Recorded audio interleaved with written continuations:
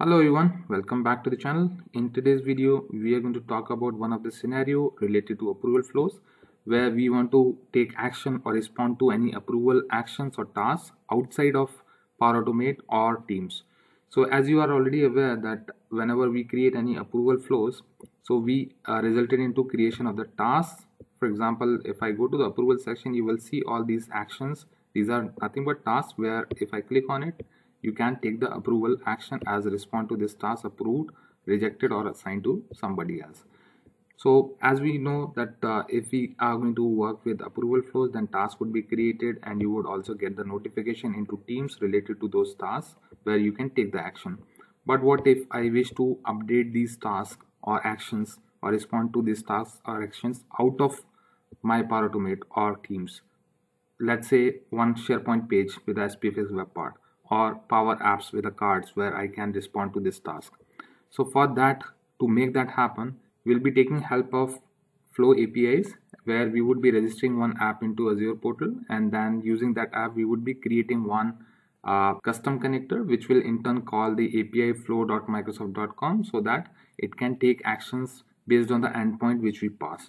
So let's do that.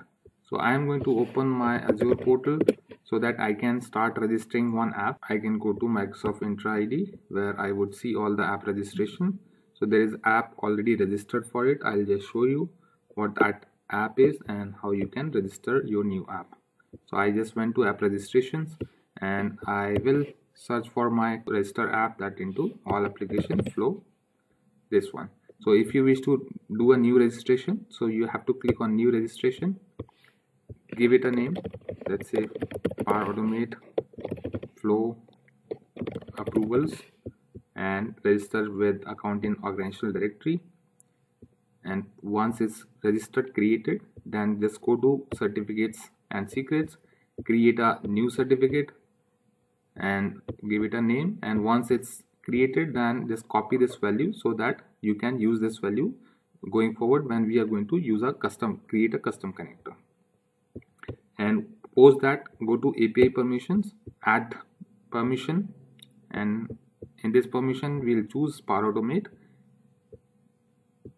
So if I scroll down, I'll find the permission related to PowerAutomate, and over here we'll be using delegated permission, and you can check all these checkboxes related to approval, as major task we are going to do is with approvals only, but also you can do that manage flows. So you can do a add permission and do a grant admin consent to those permissions.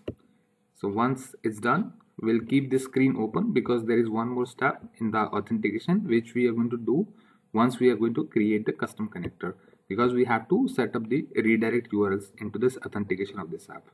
So for now we are good with this app registration. Now I'll go back to my PowerAutomate and we'll just start creating one custom connector, and I'll start that from blank and name that as PowerAutomate external approvals, let's say. Create it, and we are going to start with host name, and host name would be api.flow.com, but you can find the exact name by duplicating the screen, go to my flows and do a F12 or open the developer tools, and you can clean this up and do a again refresh this page so that you can able to find the actual invoke operation over here. And in this you will have this your URL for invoking this. So the region is india.api.flows.com, which we are going to use. So I pasted this one, and now we will start going to the security tab. So over here we are going to set the security authentication mechanism as OAuth 2.0, and we'll change that provider as Azure Active Directory provider. And over here we are going to paste our client ID, client secret, which we created for the app which we registered over here. So I'll just copy this, which I copied, into my notepad, and I'll just set this up in client secret, and this is my app ID, that is client ID, and paste it, and now I'll just move to the next step. And in the source URL, we have to specify the source URL, that is service.flows.microsoft.com. So I pasted this one. So I will just paste this in my notepad so that I can directly paste this into my video's description. You can directly use this. So now we are good, and now we'll just directly move to the definition. And in definition, we are going to create new action. So first action, as I said, I wish to extract my active tasks or the approval actions which are waiting for the approval. So I'll just name this as get approval actions, and I'll use this same in the operation ID without spaces. Okay, and you can put up that into description as well. So in this one, we are going to just do a get request where we are going to extract all the approval tasks which are in active state. So for that, this is the endpoint which I have already constructed for me.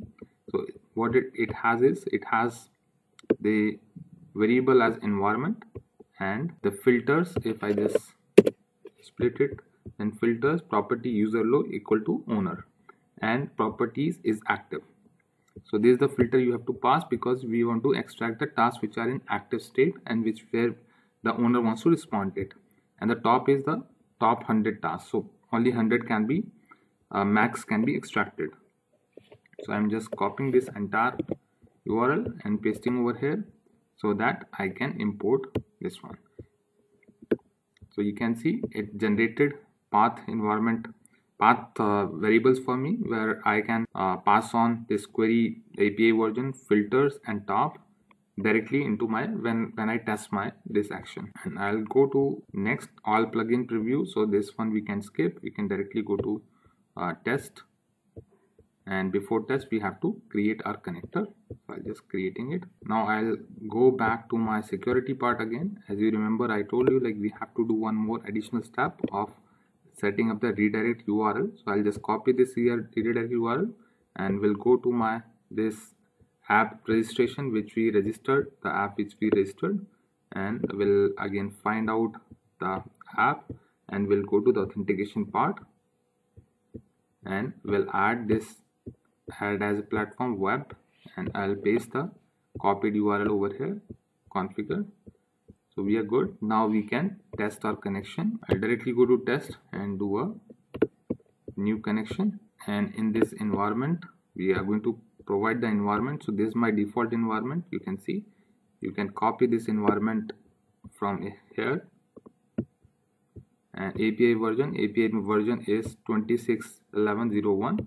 so this is again a static one.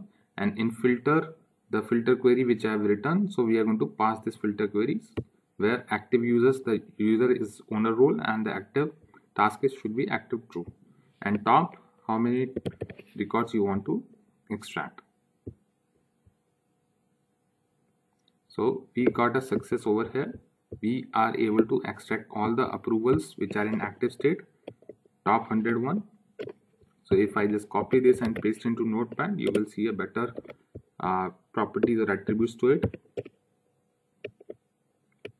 So for example, this one, so this is one action which with name this ID, this UID, and properties is active true.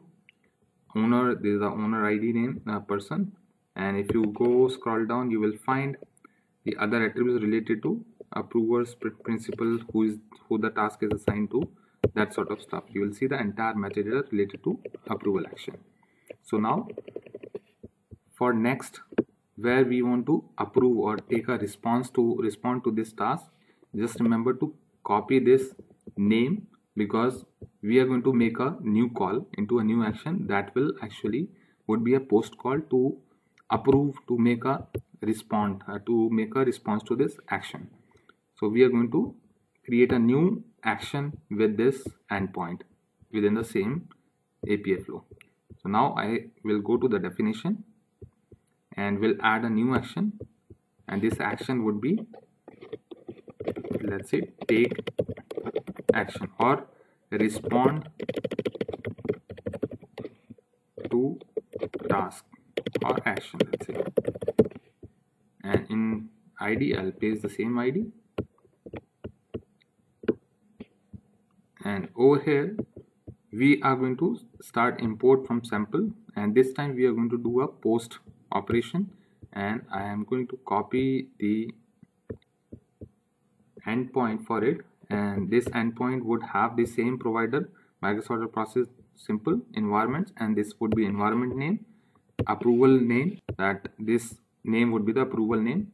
So if you are going to make this adjustment via Power Apps, then have a field which actually stores this task name so that you can able to identify that particular task. And then after that we have this API version. So this URL I am going to again paste from into my custom connector and over here with a post. And in body we are going to pass on the body. In body what we are going to pass, we are going to pass the JSON related to response and comment. So this body, this payload we are going to pass, and I have added it, import, and as soon as I import it, you can see the variables are created for environment name and approval name, API version, and the body. So I can proceed to update this connector first, and then we do a test. Now going to the test tab, and this time we are going to select the second action, respond to action, and again environment is same, approval name, I'll copy the task name so that we can respond to this specific action task. And API version is again 2016-1101, and in properties what we want to take an action, it's approve, and in comments I will add approved by, approved from backend, or if you are approving from some other mechanism from Power Form, then just write it those comments. So I'm just doing a test operation. So we got an error on this, so let's scroll down.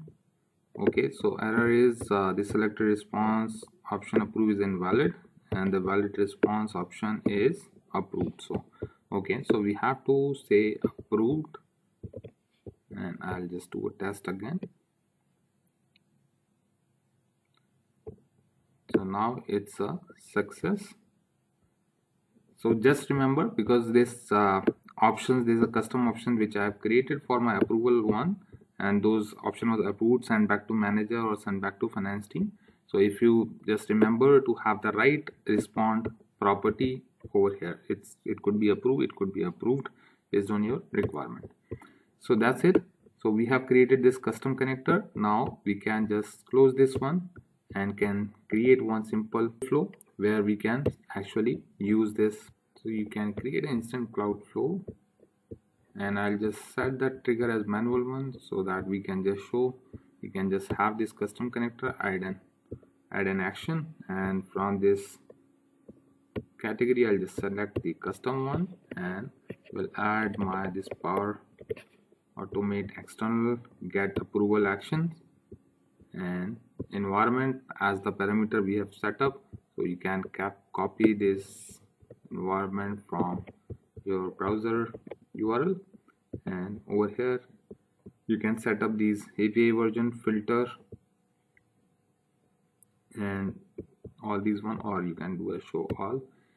So I'll just copy my API filter from this URL, that is properties equal to userRole and equal to as true, filter again 50 item, not this one, sorry, this is filter is this, and API version is 2016-1101, and top I wish to just get the 50 items. So I'm just saving it and running it. So you have all your current approval actions in the output of this body, and in the next action you can use this respond to task and set up your input fields as we did in our custom connector, and you can use it. So this is the intent of video. So because I got many queries related to this, that how you can take an action on the approval items out of this PowerAutomate or MS Teams. Thanks for watching the video. If you have questions, then do drop your comments and like my video. Thank you.